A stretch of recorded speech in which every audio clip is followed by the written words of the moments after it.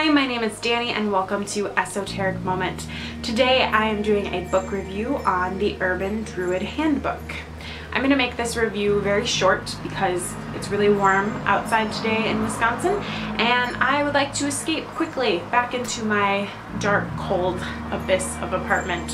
One of the things I love about pagan authors is that there are quite a few out there that are smaller, not as well known, working with smaller publishers that have really insightful and wonderful things to contribute to the conversation in the pagan blog sphere, YouTube, general community. While I was on Amazon, I found this book in the suggested reading list. It was only a couple dollars, so I purchased the ebook thinking Urban Druidry could be a really needed perspective. I'm currently in the city, even though I spend a lot of time out on the family farm. This book, I was hoping, would find ways of bringing more connection and deepening my practice while living in the city. Sadly, this book had almost no connections, ideas, influences that were useful for anyone living in the city. The author at one point talks about how even in downtown city skyscraper areas of the city, you can observe the clouds and connect to nature that way. That's one instance in an entire book. So I think the title was entirely misleading. The author's general tone was also a disappointment for me. It was very casual, which can be a good thing when talking to new people about an idea or being approachable for just those who don't have a lot of time and don't want to invest in like a year and day kind of book. They just want the information right away.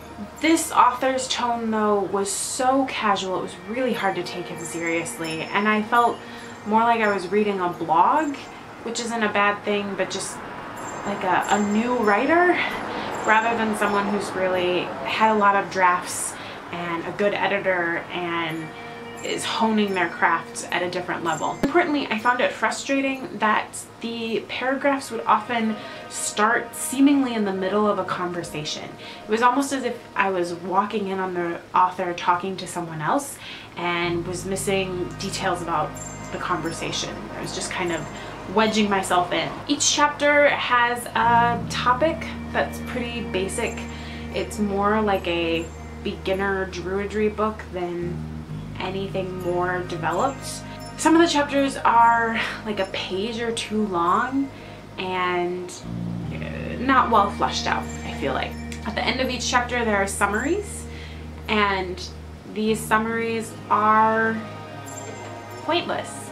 Summaries are good, but these summaries are like, number 1, look outside. Number 2, grow your own food. I'm not sure that it added anything to the book in the manner it was presented. I really hope that this author and other beginner writers in the pagan world continue to put things out there, but I can't recommend this book. If you have some extra money and you're trying to spend and vote with your money to help support those of smaller publishers and things like that, then by all means vote with your money and purchase this book. Otherwise, I don't think it's worth your time.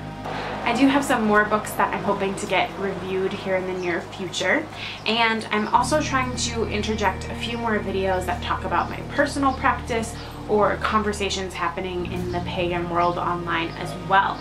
So if you don't want to miss any of those videos, please subscribe. And as always, may you find peace in the sacred grove. Hi, my name is Danny and welcome to Esoteric Moment. Today I wanted to give you a little tour of how I've rearranged my sacred space and altar area.